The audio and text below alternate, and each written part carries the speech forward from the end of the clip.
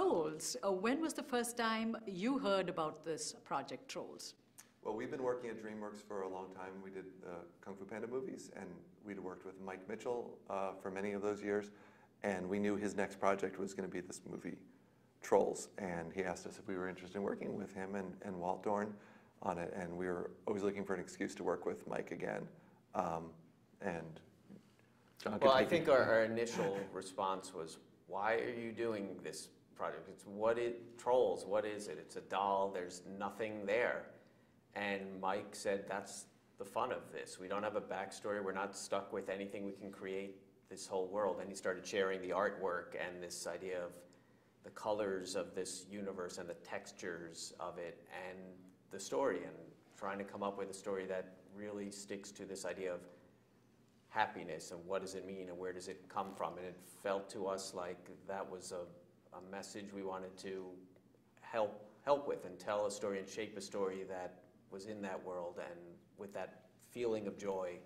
Having done the Panda movies, which can get a little heavy, for us it was a nice alternative to go to this completely different world. Relentlessly happy. And as it turns out, the process of making the movie was as joyful as hopefully the movie has turned out, that was a happy accident, because there's nothing in the contract that says we have to have fun when we do the job, but in this case it was truly a joy. And you are neighbors with the director at Sebastopol? I was during most of the making of the film. Mike Mitchell and I lived in the same very small town in Northern California. Which is famous for its apples. It is. Apples and now Trolls. Which part of the movie was written in a tailor-made coffee shop in Sebastopol. Oh, wow. Now I've said where it is. Well, no, now you get a free coffee every morning for life. If he mentions the name. That's right. Mike has moved back subsequently to Los Angeles.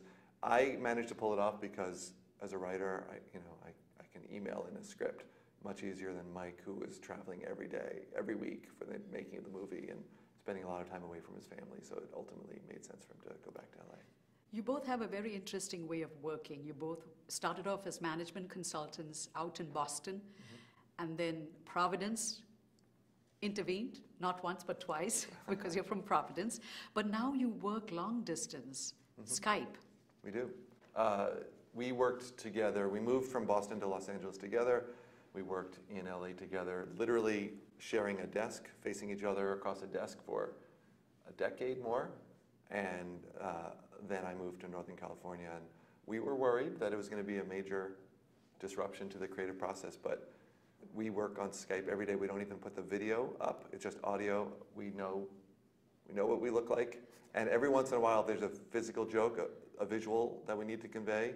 We'll say, like, put the camera up. Or if I'm wearing a particularly nice shirt, I'll say, put the camera on for a moment. Look at my shirt. Let's go back to work.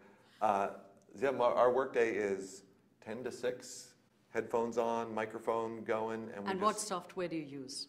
That's actually well, let's see. We'll use Final Draft. We also use a program called Writer Duet, which is another screenwriting software. That's free. Writer Duet is free. No, well, to get the fully featured version, we pay. But if you go and you use promo code AIBEL Berger, you'll get $1.95 off. But the reason we just started using it is it was written from the ground up to be a software writing program for teams, which we'd never seen before. So it actually has all sorts of capabilities that we don't fully use yet, but we can, instead of using Skype and Final Draft, we can just use Writer Duet and audio chat within the program. And so then you swap the files back and forth through Skype. We try not to do that. We tried to have, and we used to, remember in the early days, we'd switch who typed. The obligation of typing was traded every day, and that just became annoying. So now we actually trade per project. I won't say who typed Trolls. I'll say it goes back and forth, because sometimes there's a part of your brain that's, you use a different part if you're the one typing, and did I spell that right? And the other part of your brain is I don't have to think about what's being written down. So it's kind of nice to There are days where we're working, again, just on audio, where, say, if I'm typing that day, and I'll say, oh, would you check blah, blah, blah.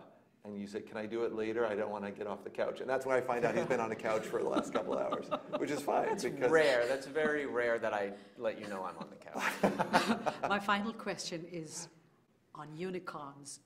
the two of you together, your work has created, I believe, over $2 billion revenue has been generated. What does it feel like to be a unicorn? Well, We only get to share in half of that. It don't Half of matter. those billions come to the writers. we don't get all of that, the billions, unfortunately.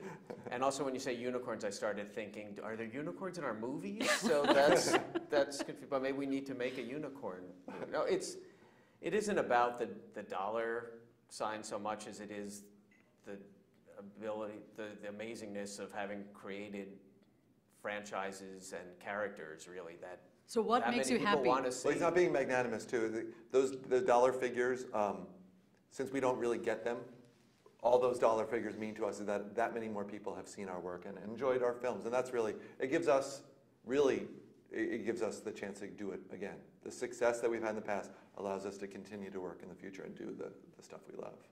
Thank you. You're welcome.